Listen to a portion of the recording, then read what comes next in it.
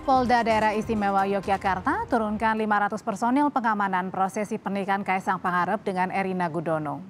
Untuk pengamanan pernikahan Kaesang dengan Erina dimulai dari kediaman Erina hingga Pendopo Agung Ambarrukmo, tempat berlangsungnya akad nikah. Acara pernikahan ini dipastikan tidak akan mengganggu kegiatan masyarakat, termasuk di pusat perbelanjaan.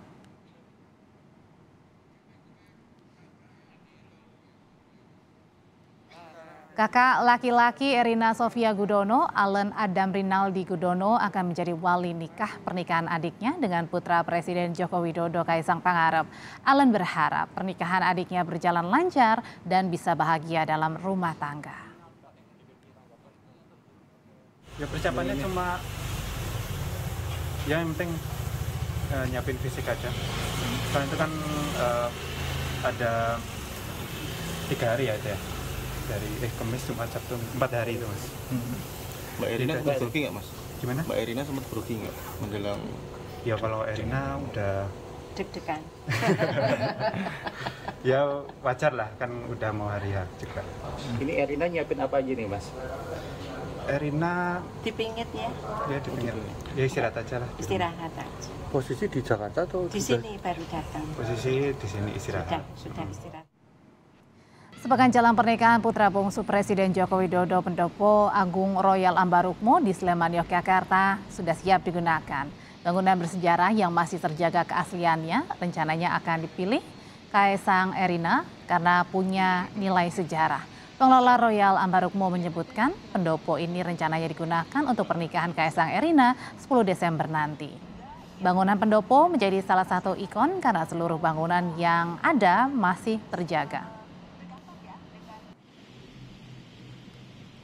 Persiapannya ya seperti saya bilang, kita belum ditunjuk resmi, memang persiapannya memang dari dulunya memang sudah menjalankan, tapi ya sekarang kita harus mengkoordinasikan kalau memang terjadi apa yang perlu disiapkan.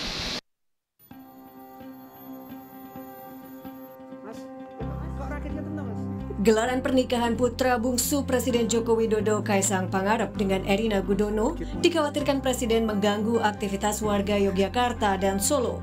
Presiden pun secara terbuka langsung menyampaikan permintaan maaf kepada warga Yogyakarta dan Solo apabila nantinya dalam acara tersebut mengganggu perjalanan dan lalu lintas. Mohon maaf yang sebesar-besarnya kepada masyarakat, baik yang di Jogja maupun yang di Solo atas pernikahan Kaesang dan Erina apabila nantinya di dalam acara tersebut mengganggu, baik mengganggu perjalanan, mengganggu lalu lintas yang ada. Sekali lagi kami ingin mohon maaf yang sebesar-besarnya kepada seluruh masyarakat di Jogja maupun di Solo. Moga-moga nggak ada yang terganggu, tapi kalau ada, kami mohon maaf yang sebesar-besarnya. Persiapan penyelenggaraan acara pernikahan Kaesang-Erina pun telah dilakukan jauh-jauh hari, termasuk lebih dari 2.000 polisi diterjunkan di beberapa lokasi untuk mengamankan acara. Acara pernikahan ini pun bakal dihadiri 6.000 tamu undangan. Diketahui akad nikah Kaesang dan Erina akan berlangsung Sabtu 10 Desember nanti di Yogyakarta. Sementara keesokan harinya, Minggu 11 Desember, akan digelar kirap dari Loji Gandrung menuju Pura Mangkunegaran, Solo. Tim Liputan, Kompas TV.